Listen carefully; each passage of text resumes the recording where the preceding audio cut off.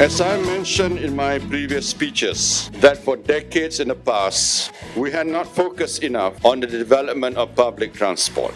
We are experiencing the consequences of that lack of focus today, with debilitating traffic congestion, not only in the Klang Valley, but in many cities and even highways outside this area. We cannot afford to lose out and become less competitive. As such, we are and have been taking decisive action to catch up on what was not done and remedy the shortcomings of our public transport ecosystem to deliver to the rakyat, particularly to city dwellers, a much improved public transport system for their comfort and convenience. Kita yakin dan percaya bahawa usaha yang kita lakukan ini akan menyumbang kepada lonjakan Kuala Lumpur, Putrajaya dan Lembah Kelang sebagai sebuah world class city dan meningkatkan tahapnya dari segi livability kawasan ini.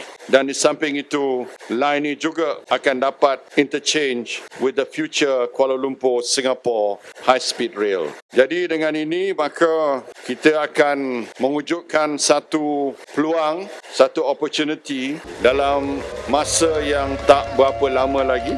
Dalam erti kata, kita akan memerlukan hanya 30 minit saja untuk sampai Kuala Lumpur, dan jika kita nak ke Singapura, kita akan memerlukan hanya 90 minit saja dan kita akan sampai ke Kuala Lumpur.